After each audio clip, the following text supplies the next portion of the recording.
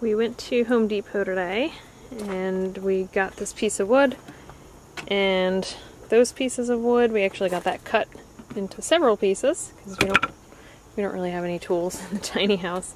But the idea is that one of our least favorite things about the Scamp is the size of the bed. And I wish I could remember who I saw it from, but on Instagram I saw somebody who was refinishing a camper. I think it was a Scamp actually. And they put a bed extension on. So we're gonna see if we can make the same sort of thing work in our Scamp.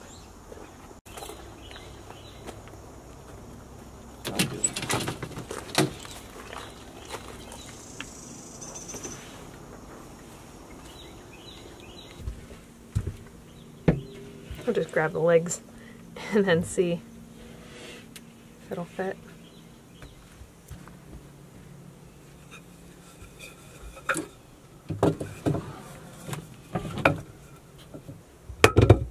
You broke it. Actually, I think maybe they're too short. Yeah. Well, I think the wood is warped a little bit. Mm. It's not coming out straight. Yeah, they're not gonna stay better. Feels pretty sturdy though. Mm.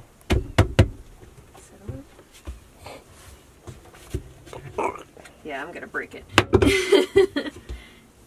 Oh yeah, once we get those attached, the dog can go on there and then, yeah.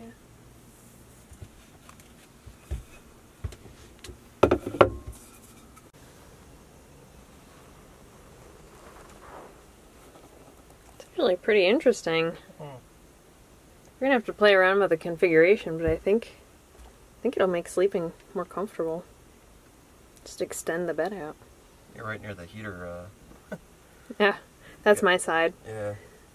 I'm in control of the heater. Getting this extension on the bed was part of what we were doing to get ready for Patrick's birthday trip that was coming up. The other thing that we got, which was like his unofficial birthday present, was this Omnia stove. And this is a very interesting little gadget. So it's this enclosed, very light metal that allows you to cook things basically the same way that you would with an oven, but you put it on a stove top. So you can put it on any propane gas burning stove or even a camp stove outside. So this will let you make muffins and cakes. You can also bake chicken or really anything that you would do in an oven. This helps you to do the exact same thing without having access to an oven. So it was something we were pretty excited to try out, especially because I knew it meant that I could make Patrick a birthday cake for his trip. One of the nice things about this is that it's extremely light. You can do a lot of similar things in a Dutch oven over a campfire, but this is much lighter than a Dutch oven, and it comes with different attachments. I got the muffin attachment so that we could make cupcakes.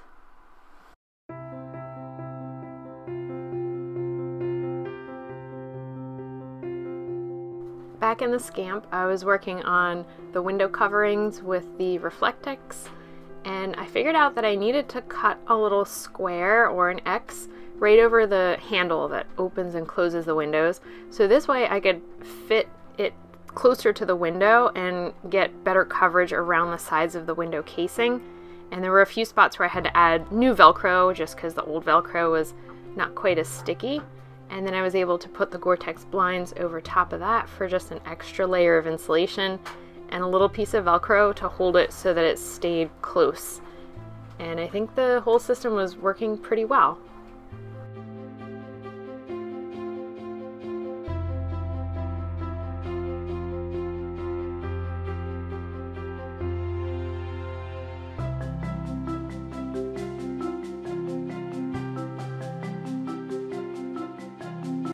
Now I have the window coverings fitted on all of the windows. The window over here by the dinette has the Gore-Tex and Reflectix on there with the Velcro all the way around to put it on, take it off. Side windows by the bed, main back window by the bed, all of those are good. I just need to get the buttons to finish the Gore-Tex so I can roll them up a little bit higher and get more light in. And I have the Reflectex fitted for the skylight and over the fan. So those are all good. The only ones that I don't have coverings for with the Reflectex are the kitchen window, the window in the door right there, although I do have 2 Gore-Tex coverings for that one, and then the small window in the bathroom. So I got a new roll. Here's Red supervising as usual. I got a new roll of Reflectex, and I'm going to cut some pieces for the other windows just because we might as well have insulation all the way around. And then the extra that's left over, I think I'm going to make some window coverings for the tiny house just because it gets really cold by that front glass door that we have right there. In the winter, if it's really cold out, you can stand by it and feel all of our hot air getting lost out the glass door. In the summer, I love it, but it's a pain in the winter. So I think having a little extra insulation on there would be helpful. I worked on cutting the new pieces of insulation for the kitchen window and the bathroom window in the Scamp and getting new Velcro all the way around the window casing so that we were insulated all the way around. Okay, that should do. It is tucked all the way around, Velcroed top, bottom, and sides. Maybe it could use a little bit more Velcro. We'll pass through for the handle so I don't have to take that off. And then I'll put the Gore-Tex curtain back over top of that. I got the new pieces fitted, well, almost fitted. This was the hardest one, the bathroom. I have to get some plastic tape to kind of go around the sides to hold it. The Velcro wouldn't stick on that window for some reason. And then there's the piece for the door, which just fits in there, no Velcro, which is nice. And the piece for the kitchen, right there. The other thing that I'm going to do to winterize, I actually do this periodically throughout the season, is I put a couple drops of peppermint oil in each of the cabinets and kind of around the Scamp, because for one thing, mice don't like the smell of peppermint, but a lot of bugs also don't like it, and it makes the camper kind of smell nice. So a couple drops of peppermint in all the corners and all the cabinets. There are definitely worse things that the camper could smell like than peppermint oil. I really like peppermint, so I think it's nice. And it's just a natural way to keep pests and things out.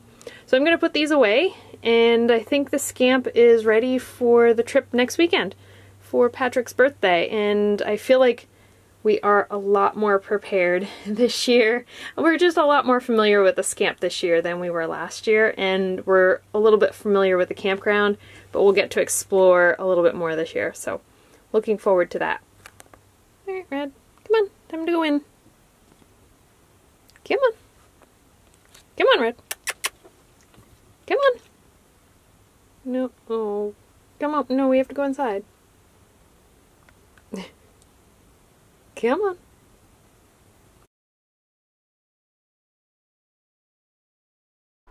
Back in the tiny house, I ended up making cornbread, and since I had the oven on, what I do is take some old candles that have just a little bit of wax left in them, and I put them on the back grate where the oven vents, and that melts the wax so that I can make some of my fire starters.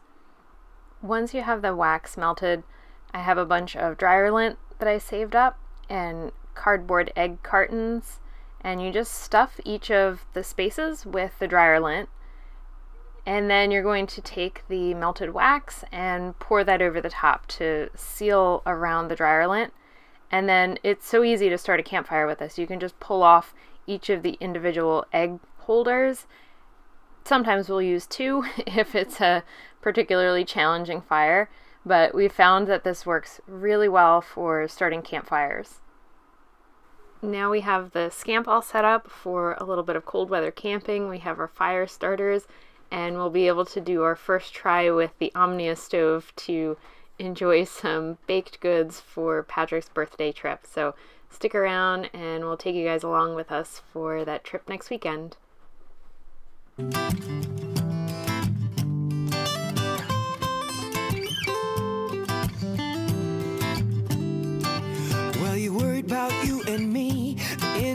justice, the next president to be. The news and what you hear, your career. It's time for you to face those fears, and it's all fair to be aware, and I'll be there. So don't be scared.